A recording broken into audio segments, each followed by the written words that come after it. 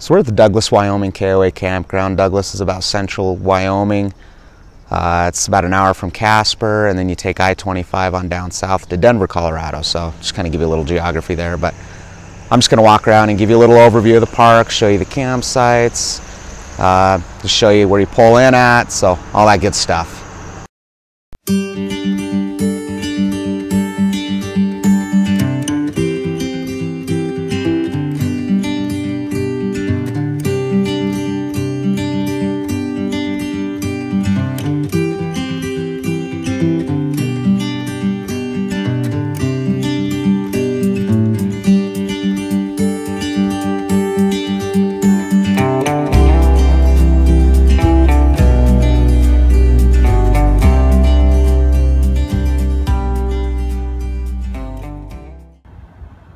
Okay, so we just set up our camper and pulled out the slide, and we were looking at it and we just barely, I mean, I don't think you could get any closer than that.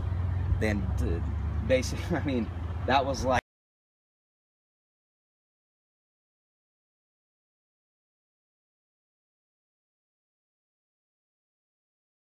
just inches. So make sure that when you come into the campsite, you double check that, because we didn't know. We just pulled in, put out the slide, and we were like, oh, everything's good. And then we started looking at it and it's like, ooh. So yeah, so definitely make sure you check your slides when you pull into the campsite, because you might have obstructions.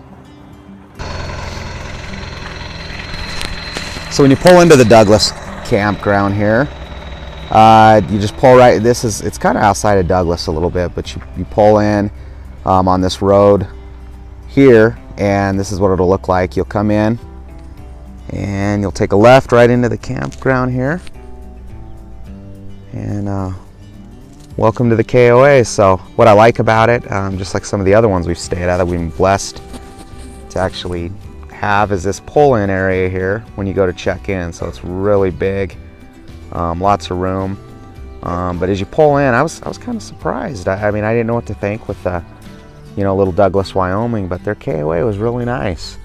Right when you pull in,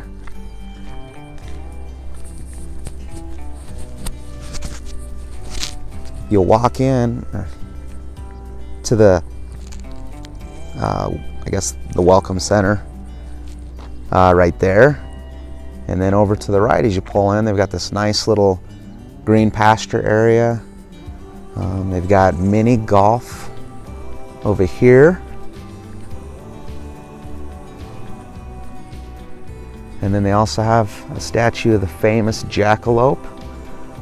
If you don't know what it is, it's these rabbits that hop around here in Douglas, and they got antlers on them. So I'll take a little bit more of a picture of that.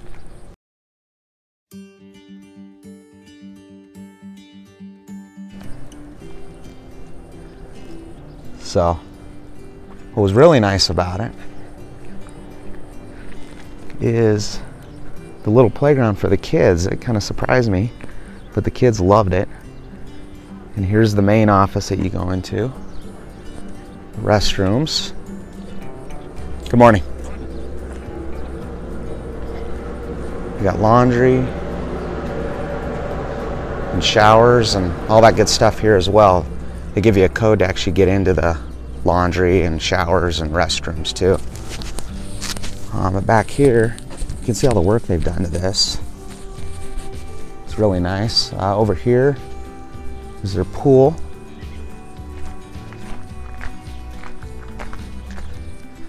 And the mini golf.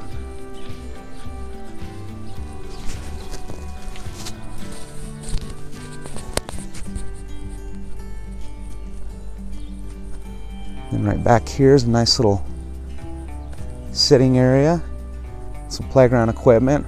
What's kind of cool is, stagecoaches are such a big thing, especially in Wyoming, with our history and the West feel, but they've actually tried to make this into more of like a Western kind of flair, I guess. But there's a little stagecoach kids can play on with a slide, so that's kind of cool. And then over here, they got a nice little playground. And so I just always kind of take the word of our son, who brought a little friend, and they said it was awesome. So that was a good sign.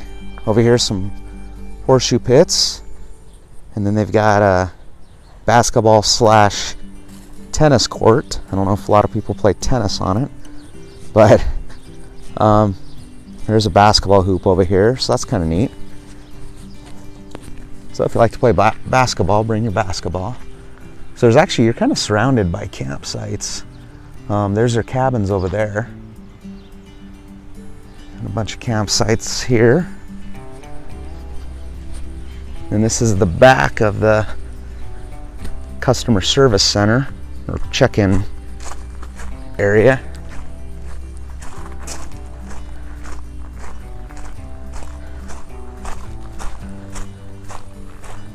And some more campgrounds over here.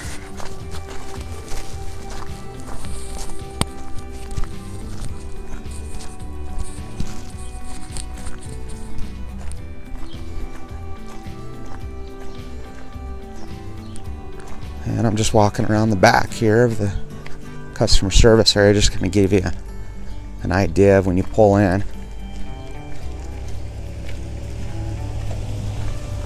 It's kind of funny. I like doing these videos of campgrounds where people walk around and they look at you like, what are you doing? So here's another shot from the other side when you pull in. Then the customer service center right there. You got this cool little, they call it a coffee cabin, where they serve gourmet coffees off to the side of the customer service area here. And you can see they got big roads to drive down.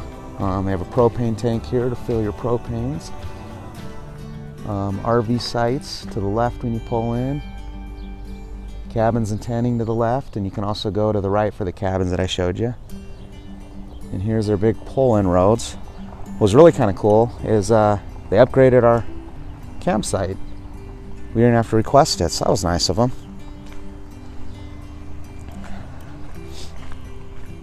I'll show you here. I was really impressed with all the room they had. They've got little dumpsters set up everywhere. So if you guys watched one of my previous videos, you don't have to walk.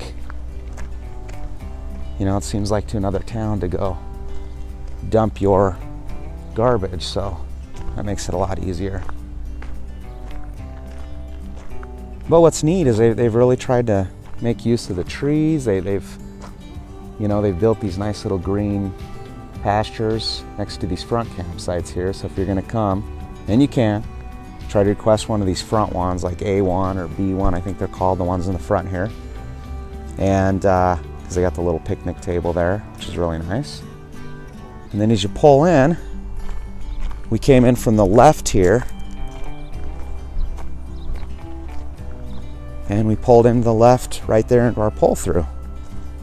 So everything fit really well in there. Wasn't too cramped. They told us just to park our truck back behind the campsite. But you know, we had a lot of room. Everything worked out. So I was real happy about that.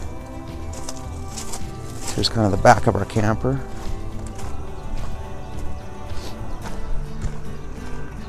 And then right over here in front, and they actually just right across from our camper here, they have this little community area where you can, you know, sit and have a barbecue. Looks like a griddle there, and a barbecue pit, roast some marshmallows in there, and you got a grill right over there. So little trails around. If you go to their website, you'll actually see they got this little meeting area over there where families can get together and all meet in one place, I guess, if you're all camping here. So it's kind of cool. A little past to that, there's I-25 over there that leads into Douglas. You can see the cars traveling there, but you know, I didn't really hear the vehicles, so that was nice. So everything seemed really quiet last night. So they do have Wi-Fi here, which worked. It was, you know, if you got an Apple TV or something like that, you're not going to be able to use it because it has secondary login. But that was okay. You know, we had our iPads. Everything worked perfectly. So really impressed with their Wi-Fi. No issues there. But would I recommend this little campground? Absolutely. So if you need a place to stay, owners are really super nice. And what I like about KOAs is they're always cleaning at these places, so that's pretty cool. I mean, everyone's always cleaning, so I like that. But you know what's always cool about RVing or camping is just getting to spend time with the family, and that's what matters. And just if you haven't ever RV'd before, it's kind of cool. I mean, I know not everyone's this way, but it seems like every time we're going somewhere, people are always ready to help, talk, stand there and talk to you. I mean, it's just everyone in this kind of community or the RV world is just really cool. So I highly recommend, if you've got a camper and you're passing through Wyoming, try out a place like this, rather than going to a hotel. So here's a little bit of an overview of the Douglas KOA. Hope you liked it. Make sure you hit subscribe and like the video or leave a comment.